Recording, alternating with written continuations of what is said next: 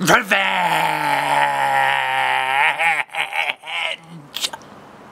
Farts. Ellie, I heard you had a 40th birthday recently. I did. Yeah. Yeah, and you had a lot of adventures in places like New York and Detroit and Mexico. There was a lot of flying involved, wasn't there? There was a lot of flying involved, yeah. That's what happens when J-Wro and Elle Keats of the Lolo go flying for a month on tour.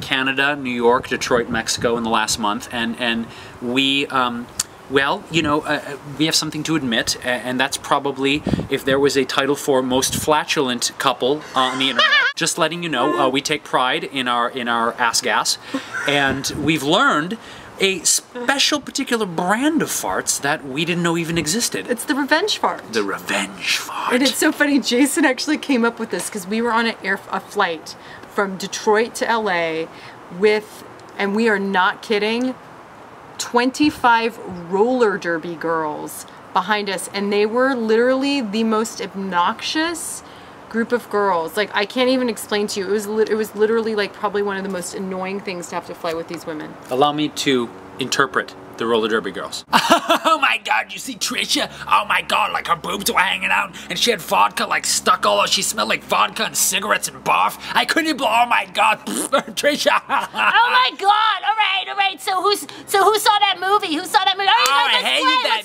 movie. Oh my god, you smell this? You smell me? Oh yeah, you like that? So great, oh, yeah. You're sick, bitch, Yeah, you're sick. Raw. For 4 hours straight. And the stewardess is ready to kill these women. Everyone is ready to kill. Like, oh my god, did they allow me with at least a plastic knife on the?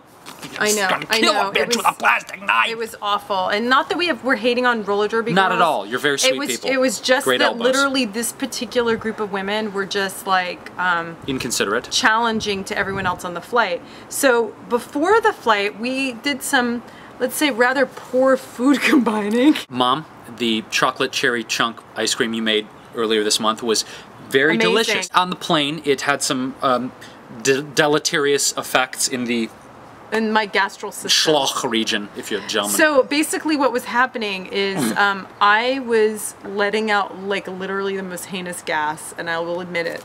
It was so thick you could literally take aforementioned plastic knife and cut holes in the gas cloud and peer through. And so with Jason, so I would just like, I couldn't even say that it was me because I was so horrified by it. And all these girls, you have to know they're all sitting behind us.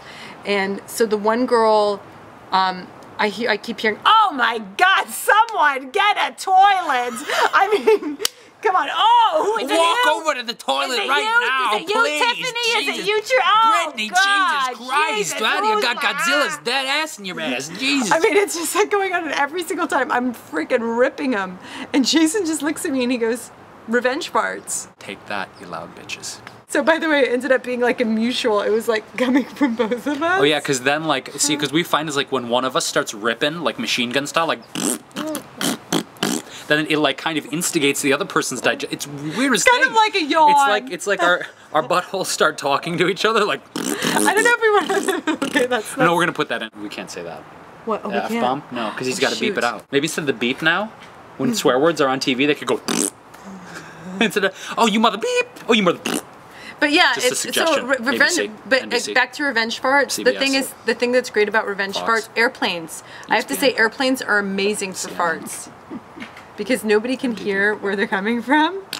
And, that's what I mean. It's anonymity. It's you total can anonymity. let the most toxic cloud waft through the entire cabin, and no one ever knows. So this is J-Wro and Ellie Keats encouraging you to let it rip on the airplane. Explore revenge farts and explore getting back at people through creative use of flatulence. Did we just say creative use of flatulence? Creative use of flatulence. I don't think that's ever been said in the entire history of the world. I don't think so either. Creative use of flatulence.